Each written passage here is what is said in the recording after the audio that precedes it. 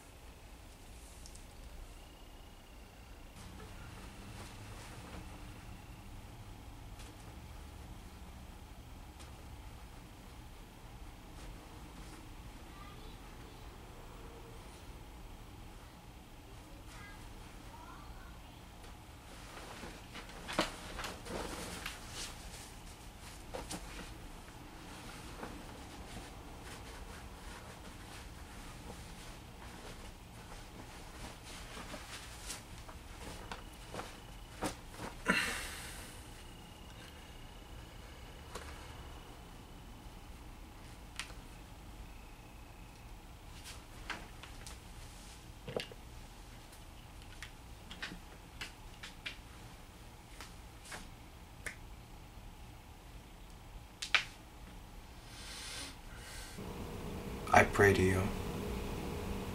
Everything I do is an extension of you. I do not want to be you.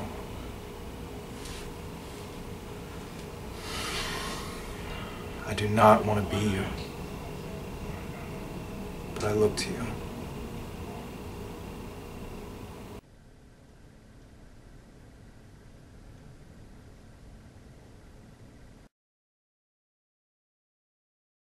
Like us.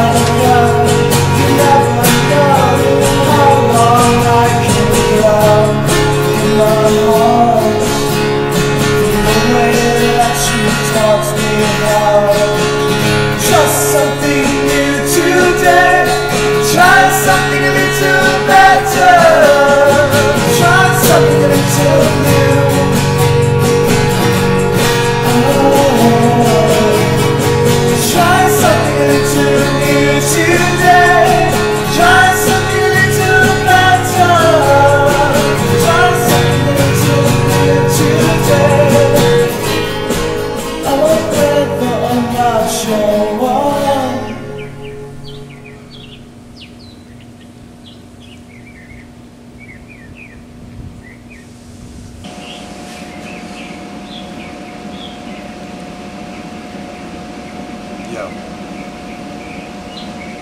Yeah, I got it. No, the reason why I called you is because I have not been getting any offers lately, and like I met you the other day, and we talked, and I was just kind of like, what the fuck? Dude, that's not the point. Okay, yeah, but by contract is one thing, fucking me around and robbing me is another. Yeah, okay. Okay, yeah, alright. Go fuck yourself.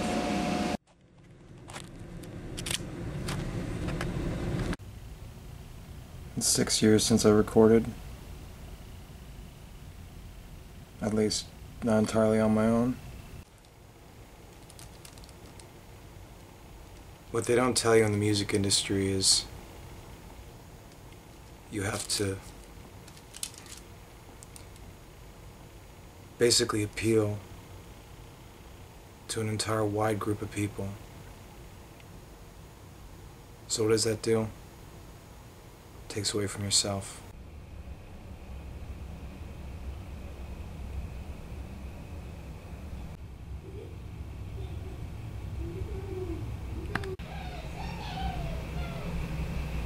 In 2014, I decided to leave South Florida, where I had gone to high school to become a filmmaker. But during the time in high school, I got into things like drugs and partying, and I'd always loved music. I think that music was what made me want to live way more than anything I could ever even study or imagine. So I left. And in 2014 also I met Derek Drop Braxton, the famed producer and beat maker. And that's where we recorded my first album, Who is Mr. Pope. Right before I left, I made a promise to myself. I was going to sacrifice my quality of life just to do what I loved. At the same time that I wanted to be a musician, I knew I just wanted to be something larger than life. I was very much inspired by psychedelic music, but I knew that it was 2010, and the best they could call me was lo-fi. I don't know if I ever had a genre or a ambition or a goal. I just could only identify with being an outsider. That's me in the studio, trying to do a headshot. They wanted to do some promotional stuff, and I just wanted to make it as difficult as possible for them. I guess I've always had a bad habit of just fucking goofing off. I mean, no matter what, I always felt like uncomfortable, but had to be as outgoing as possible just to make things less difficult for the world around me. Being from West Palm Beach and then moving to the city was a weird time for me. I mean, they didn't really like me from Florida. They thought I was some kind of hillbilly. But I'd gone to art school, so I was used to being around freaks. When I was 13 years old, I got sent away to a therapeutic boarding school, and God, that shit was crazy. My family really didn't know what to think of what I was doing. They thought that I was just like, you know, crazy. I was always the mascot, the outgoing one. I ended up moving to New Brunswick, New Jersey, where I became Mr. Pope at the same time. I had a good run in the open mic scene, but unfortunately I was cast aside as coffee shop music and didn't get the best gigs. Also, I was a hillbilly from Florida. By the time I came back to South Florida, I basically was a legend to people who had never met me before, only through crazy stories in my high school partying years. I was known as the guy who liked to play in the streets, do things his own way in an unorthodox fashion. Recording music on my cell phone, that kind of became my bit. Now here I am, and I've released maybe, I don't know, several solo albums all on my own, independently.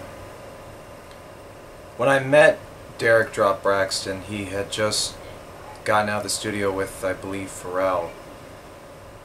He had just come from Chicago, and he was basically where I am right now. I'd moved back home to figure things out. And he promised me, well, he didn't promise me anything. In fact, the only thing he promised was, I can't promise anything. So that's what the music industry really is like. It's like anything else. There's no glamour, it's work. I think the musician I related the most to was Tom Waits. There was something about the combination of different mediums and just all about storytelling.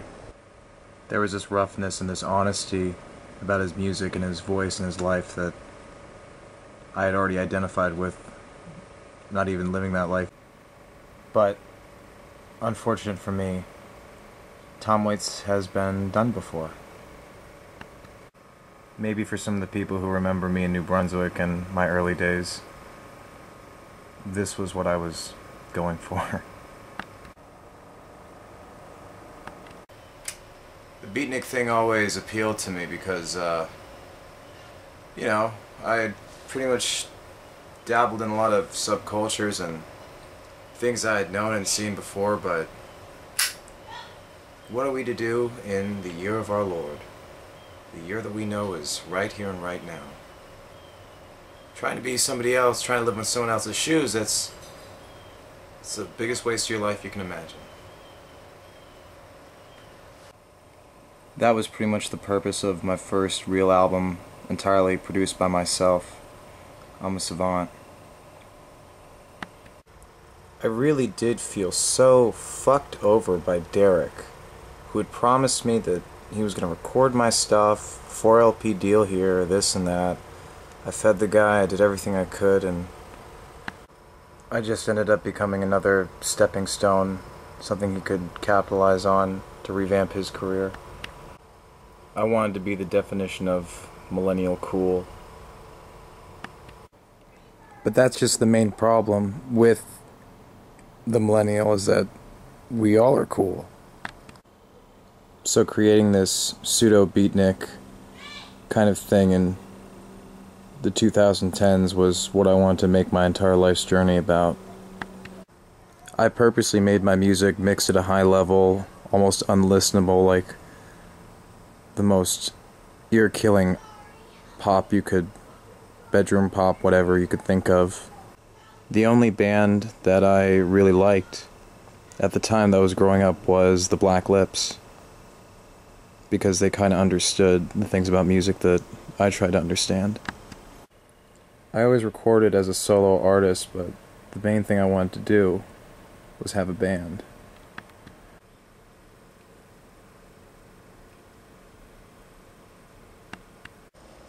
The People's Love Cult was about fun, being yourself, not worrying about branding or marketing, just the first band that's also a religion.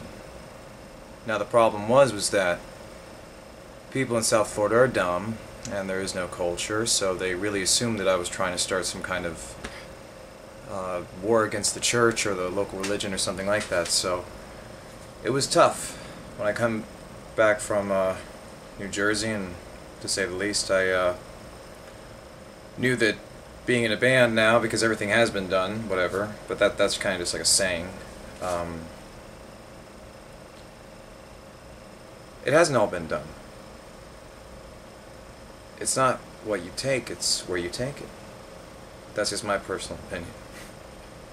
Because I've managed to record 13 albums with a band. It doesn't matter if you're the coolest or the hippest or you're playing at this club. Never be impressed by somebody. Ever. Especially if you do the shit I do.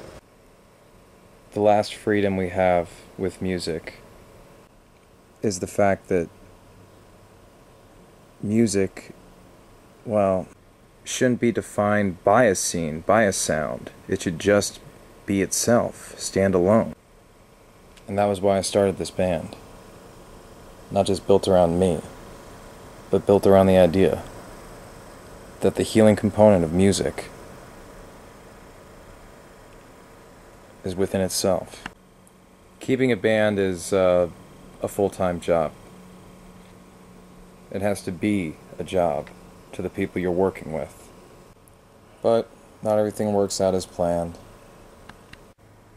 I mean, people are really fucking stupid to think I would actually want to start a cult.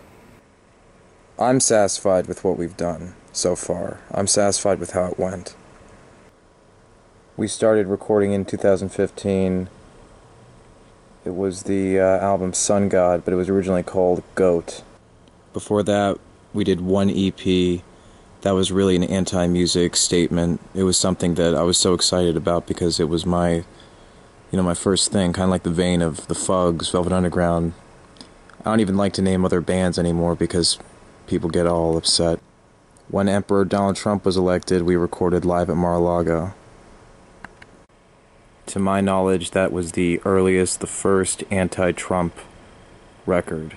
And you can put that in your history book, but because we have a reputation with the local scene, and by we, me, my band, you would never even know about the first band that's also a religion, the People's Love Cult. We played one show in 2015 at a festival, Face the Music, and I made a joke about the devil and come one, come all type thing. Some people showed up and asked, "Is that what you guys really believe in?" The club owner got all upset, but he was like, "Yeah." He told the people that were showing up that, and they left, and turns out that those people all worked for the church. One of those Christ Fellowship things. If there's one thing I could do, it could stop the oppression in this modern day, just purely through the art alone. That's why it doesn't matter who's in the band or what it sounds like, it's just, that's the message.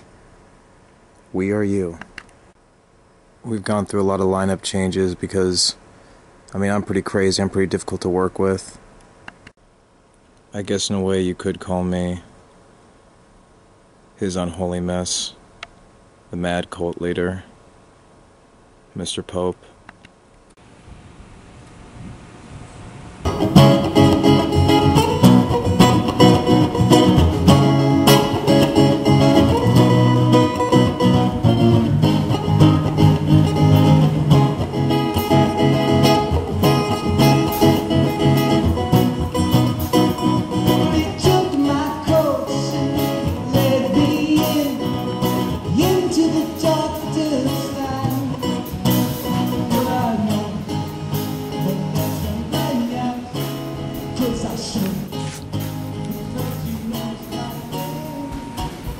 The music industry is very silly now, especially when it's a lot of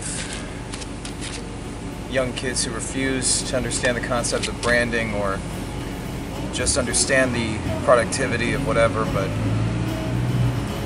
now everything I hear is you have to have a following, you have to have a following. Well, duh, it was always like that. There was just simply less music back then. Less of us had the technology. It was always about luck. There is no talent. There is no next big thing. There is no star. We're all stars. And yes, it's a genre of music that I created, cult rock, because it's the People's Love Cult, and the stage name Mr. Pope was meant to go as Mr. Pope of the band The People's Love Cult. That was it. And we have a small but loyal following. You know, like Fox News. Pride yourself on that.